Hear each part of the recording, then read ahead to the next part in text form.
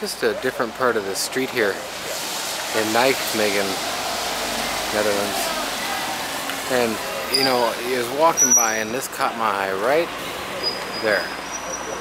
I think in Netherlands they're pointed left and right. And if you don't know what I'm talking about, you likely shouldn't. But the air conditioning's on there, and I think they have a different mold for boobies. Oh yeah, for sure. They both swing left and right a lot. Different structure?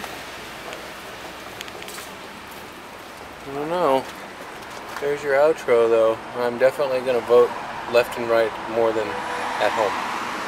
Actually we'll go around here for the outro. Oh yeah, I'm gonna say for sure. Oh yeah, I mean come on. It's around on the side of her. Now I want